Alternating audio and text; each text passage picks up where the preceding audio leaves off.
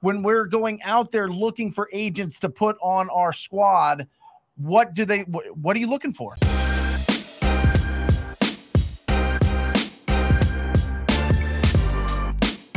I used to think that I'd have to find that agent that was, really, wanted to talk to me, that wanted to, like, I would think wanted to build a relationship. No. No. It's the exact opposite of that. It's the agent who has no effing time.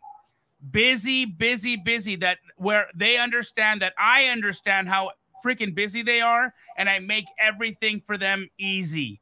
I will do the work. I will write the contract. I will do this. I will put the lockbox on. I will clean out the house.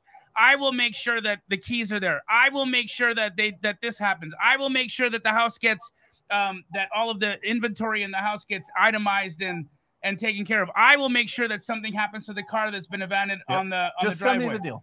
Send me the deal and forget all the brain damage. I will take care of everything else. Wait, so you're not going to make your real estate agent work for you? No. You're not going to make your real estate agent bend over backwards for that commission? Hell no. For that slice of the deal? What? I will do it all. No, you got to make these agents work. That's how you get consistent deals, is make them put in a lot of effort.